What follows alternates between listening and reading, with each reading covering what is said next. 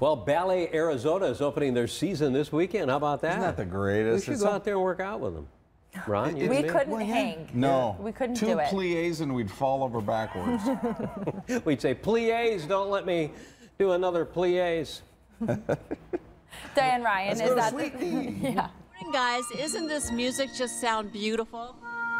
This is all part of a special show that they're going to be having here at Phoenix Symphony Hall. We are standing on the stage watching these two beautiful dancers, and this is part of a ballet that you are having here at Phoenix Symphony Hall. Tell me a little bit about what we're watching. Well, what we're watching is the pas de deux from Act 2 of the Ballet Giselle.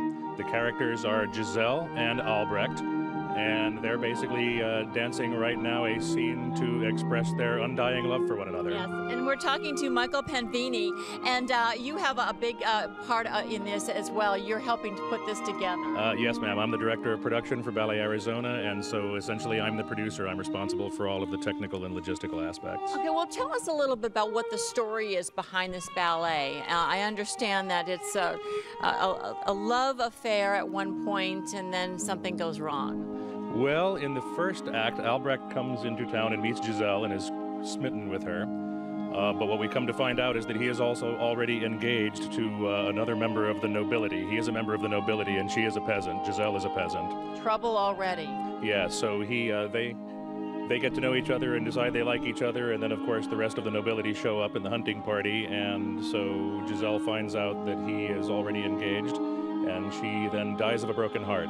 That's the first act. The second act is in the graveyard with all of the willies. These are the ghosts of virgin girls who have died of broken hearts. And that's what we're seeing right now. Is this part of that? Exactly. This is the grandpa from that act. And Giselle has just become a member of the willies.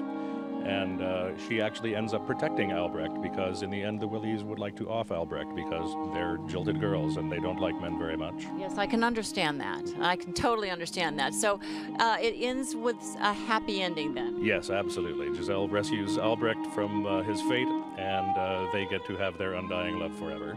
But the story is a little longer than what we're talking about here on the stage. How long is it, and what are people going to see? Well, the ballet runs just over 2 hours with one 20-minute intermission.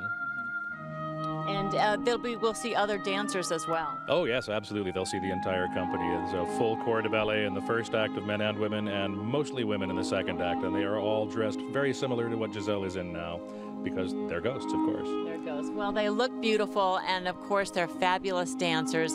And anyone who's interested, it's going to be going on all this weekend long, and they're going to have 6 different shows. So if you're interested in seeing some beautiful dancers and a beautiful story, this is the place to be this weekend. Back to you.